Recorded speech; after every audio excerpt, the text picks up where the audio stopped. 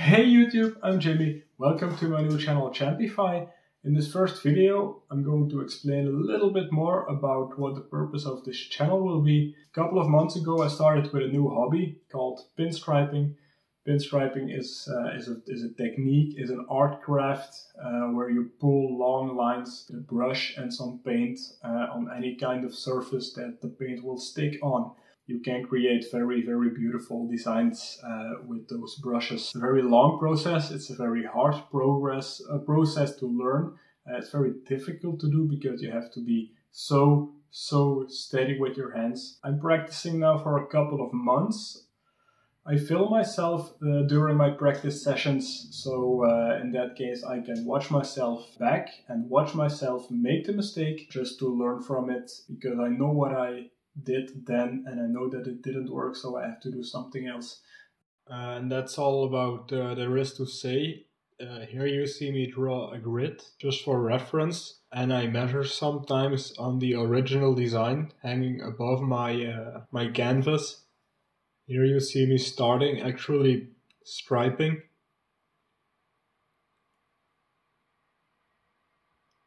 It's very difficult because you have to be as steady as possible.